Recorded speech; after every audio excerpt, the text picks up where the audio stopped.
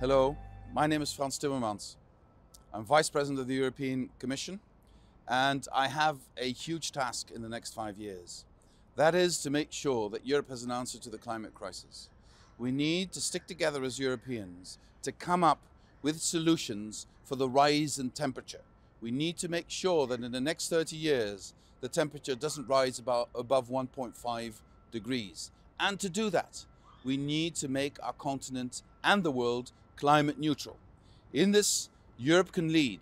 We can show that between now and 2050, we can reduce our emissions to zero. This will lead to a planet that can carry humanity, and this will lead to a society where in a fair way we can share the burden of doing this. And Europe should take the lead because countries individually are just too small.